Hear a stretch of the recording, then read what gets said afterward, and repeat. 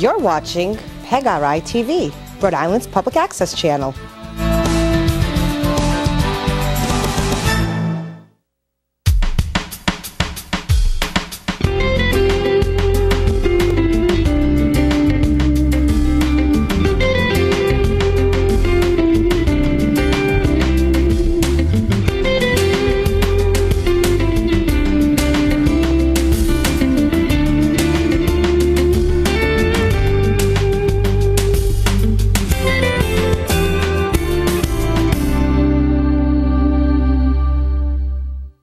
We are going to talk about how to make your life spring and summer ready after getting over the dreary cold winter season.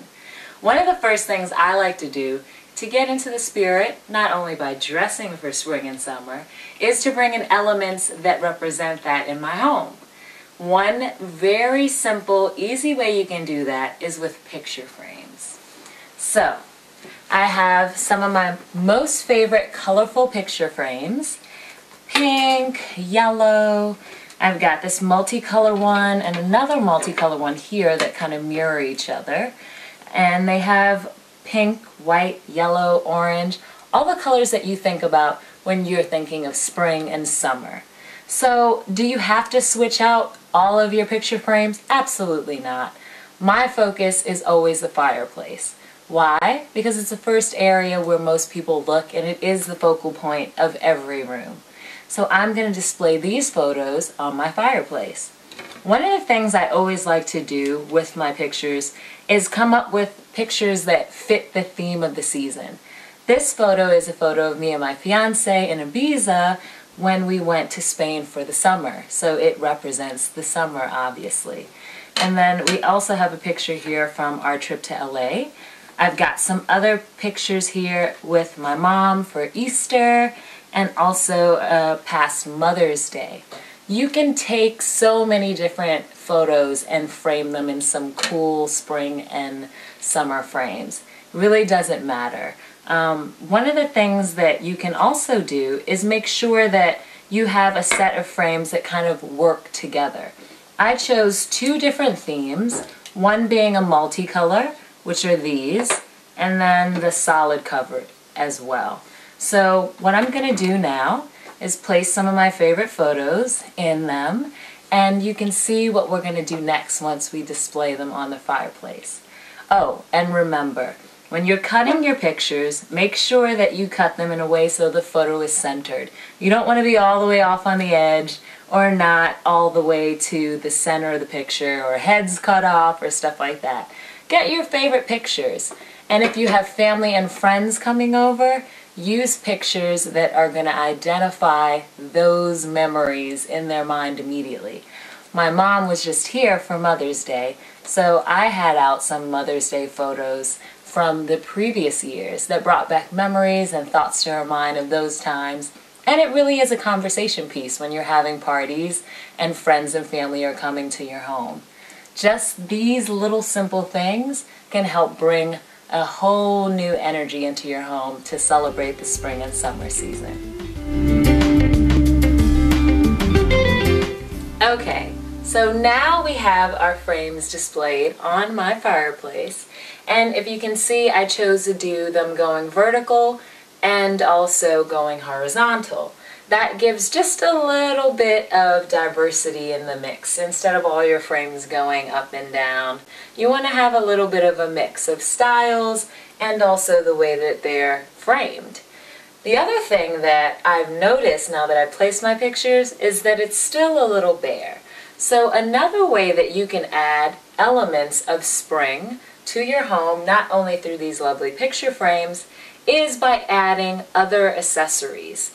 You can choose from anything from a little adornments of whatnots that fit the season, or you can do something like candles. It really depends on what your preference is. So, now you see that I've added my lovely spring picture frames to my fireplace, and I'm already getting that spring feeling. But I wanted to mix it up by adding some other additional elements. I chose candles. You can do scented candles, which are these sunflower ones that you see here, which I like them because I love sunflowers. They bring in the color yellow, which again represents spring and summer, and they are just perfect with my picture frames. Now, if you don't like scented candles, there are colored candles that are unscented that you can buy at any store in your area.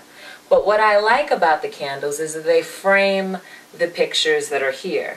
And you have different levels. When you're displaying any art pieces, photos, whatnots, you want to have different heights and a little bit of diversity in the mix of how you display them. The candles are at the highest level, if you notice. And then here we have our pictures, and then you get a little more height in these. And I did them also going vertical and horizontal. So it depends on what you really would like to do. You can even mix them and do your taller candles on the edges with shorter candles going on the inside. It really is whatever you want to make it. And have fun with it. Even if you want to do multicolor candles, maybe one yellow, one blue, one pink, one orange, anything goes. This is your home. Have fun with it. Represent the colors that make you happy and inspire you. These small little things can get you in the spirit of enjoying the spring and summer and getting out of the winter blues. Another way to add spring into your home is through floral arrangements and plants. I love flowers, and I mean, who doesn't want to get them any time of the week, right? But do consider other options when you're bringing in any color in the form of plants or flowers into your home. I chose a wild orchid. Why? Wild orchids are really beautiful flowers, and they last for months and months as long as you give them sunlight, water, and a little love and affection. This one I've had since February, and as you can see, it's really still alive and beautiful and adds that life and also that element of spring and summer into the home. You can do them in purple, as I chose. They also come in white. I've even seen some in yellows and green colors. So it's a really fun plant, but you still get flowers at the same time that don't die in a week, and you get to enjoy for months and months into the summer. So think about it. Wild orchids. Good plant and still with flowers.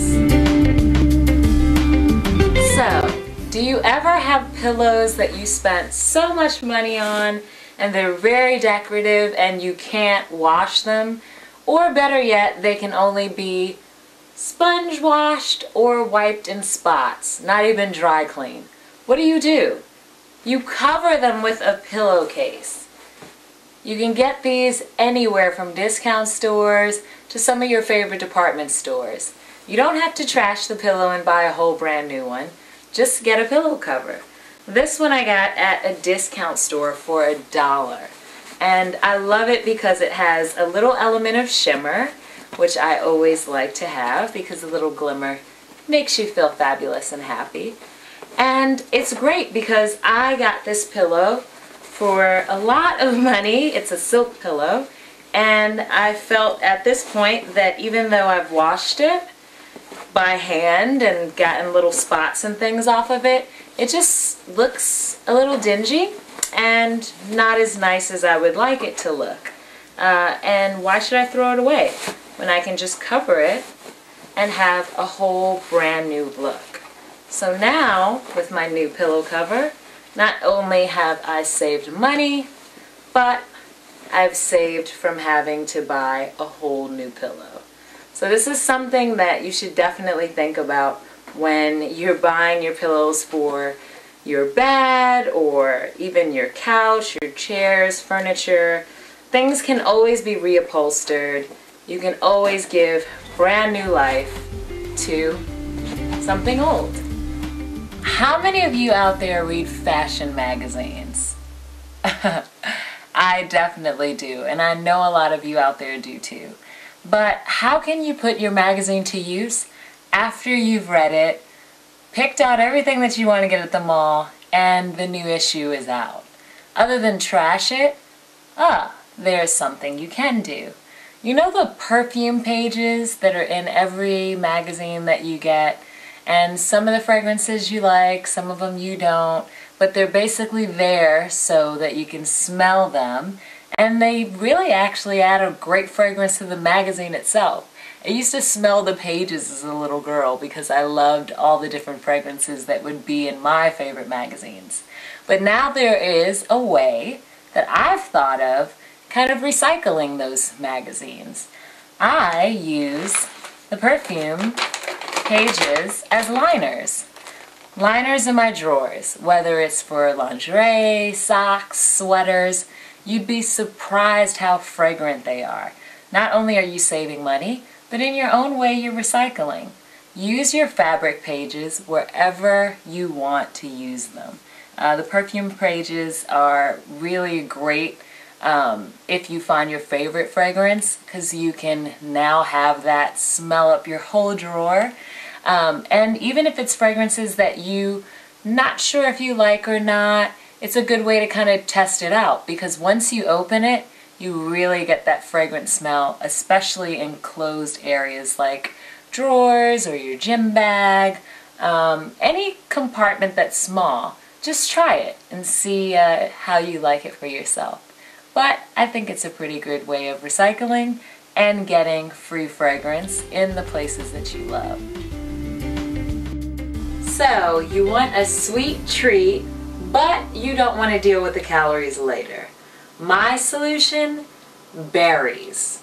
During this time of the year, spring, summer, my favorite berries are always so sweet and really available all year round. Raspberries, blackberries, and strawberries for what I like to call berry salad. What you need is just to get all your different berries together. Very simple, but you want to make sure that you cut them into little pieces. I cut them into little pieces. I don't know, it just seems more appetizing. So I cut up my strawberries into 4s. I usually like to take off the little green parts.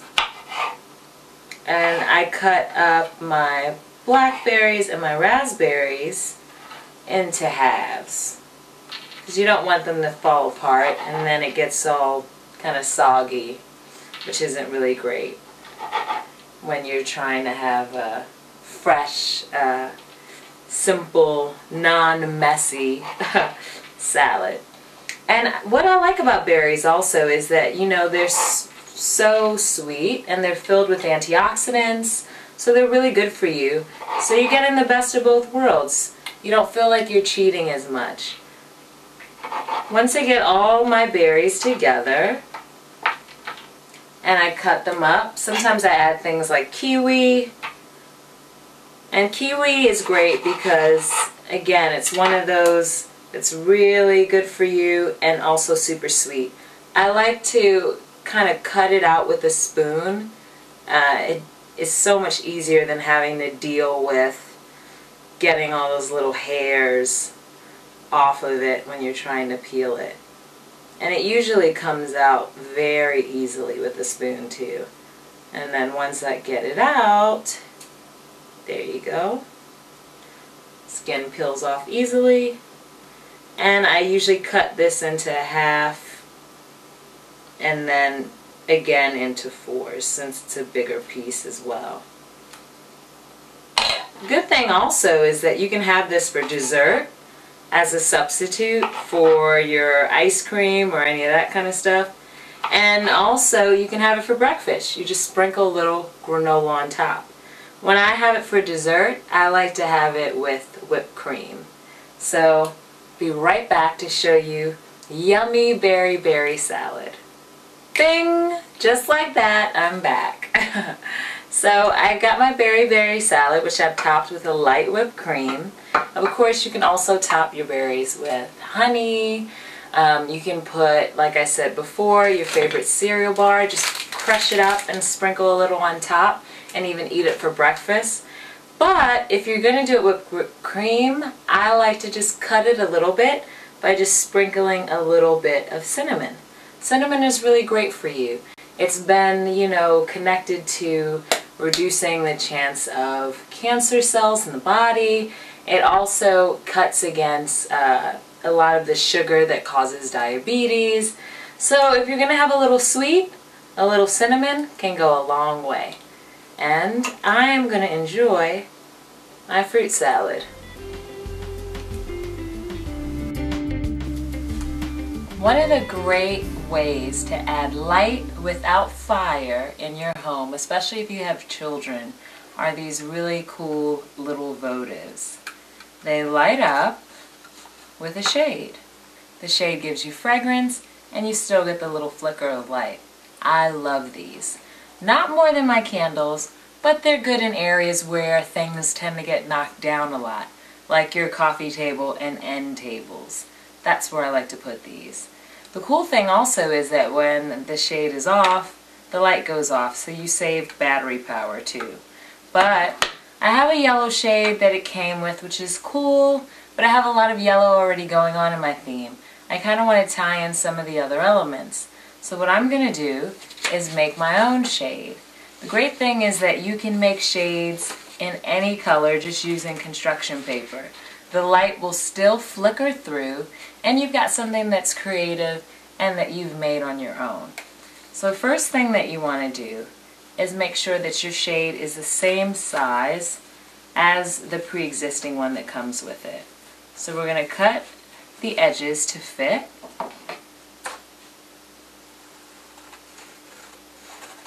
And the other thing that's really cool about this is that if you don't like scents, you can make your own shade with construction paper and you don't have to worry about the actual smell of the paper that comes with it.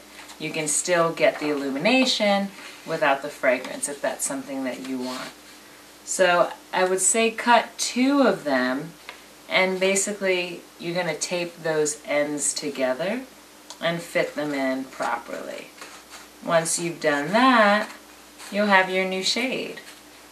It's always fun for me doing these kinds of crafts projects because a lot of times you don't feel like doing anything that is DIY when you're already having so many other obligations to do. But something like this is really simple. It doesn't take too much time. And once you're done, you kind of feel proud of yourself that you've accomplished it. Now we're just fitting it around just to make sure. That's good. So now after that, what you want to do is tape your edges. I would definitely suggest using a double stick tape. So we're going to double stick tape them, and then you'll see our new custom votive shade, all done and in orange to match the picture frames that I have, and still bringing in those elements of spring and summer. So as you can see, my votive is done, and I have a little bit of double stick tape on the inside. I actually followed the folds of the original shade so that I could get the same shape, and it looks pretty good. The illumination is coming through, and I really like the orange color because it's going to go great with my frames and everything that I'm displaying throughout the house to give the right kind of color scheme of bright colors for spring and summer. You can use any type of paper you want. It doesn't have to be construction paper. I've seen people use even printer paper in colors like pink or neon and do the same exact thing and get a really cool shade out of it. You can even add adornments like glitter or rhinestones or whatever you want. As long as you have fun and you like what you make at the end, that's the most important.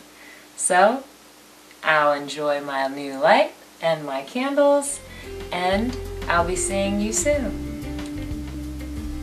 Let's talk trends. As a makeup artist and a model and an actress from New York, now here in Rhode Island, I'm all about fashion trends. And since we're in the spring-summer season, what more important than to talk about than nail polish? Your feet are finally back out in flip-flops and sandals And not only that, but your hands are out too. No more winter gloves. Some of the really popular colors this season in nail polish are corals, pinks, bright oranges, and even kind of kooky colors like greens, aquas, sky blues. And really, you can go any way with it. You can do light pinks, or you can go all the way to a pink, hot pink. It really is your comfort level. I always recommend start off with one coat, see how you like it, and if you feel like it's good enough at that shade, then put a clear coat on and call it a day. If you want the color to be more vivid, then apply usually another coat. 2 coats, never 3, because you usually get bumps after that. Another suggestion is if you have the type of work or job where you feel like bright colors aren't really acceptable, then you can always just paint your toes. Normally, most people wear closed-toe shoes in work environments and things like that anyway. So you can still enjoy your playful colors on your feet and have more of a neutral nail polish on your hands. One of the things that I always recommend as well is making sure that you're using a really good base on your nails before polishing them.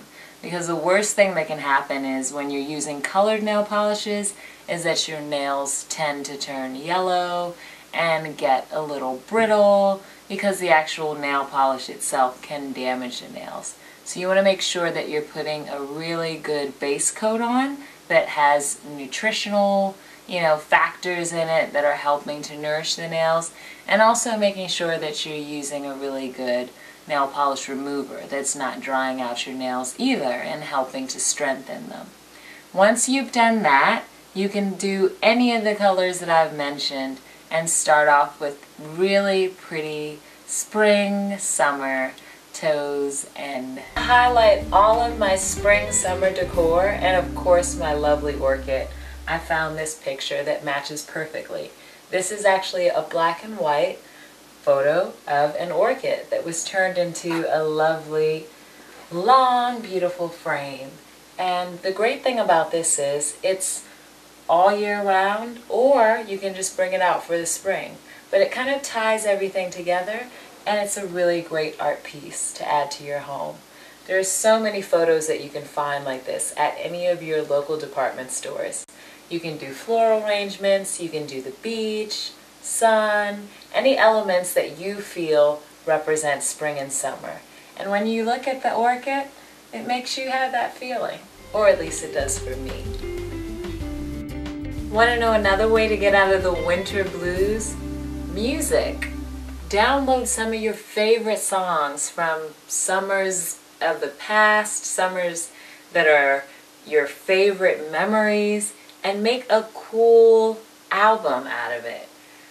Play it in your car, play it at the house. Every time you hear those songs, you'll always think of that time of year, and it'll get you in the spring bling feeling. I love Spain, and when I traveled there, listening to all of the Spanish guitars and all of that kind of music always makes me remember my trip when I was there, but it also reminds me of the warm weather and everything that has to do with the summer and what makes it so vibrant and alive. So when I make my CDs, I like to incorporate those kind of tunes. Now you can go home and think about what songs you like and make up your own CD. When you're playing it in your car or whether you're playing it at home, you'll have a little reminder to bring you out of the winter blues.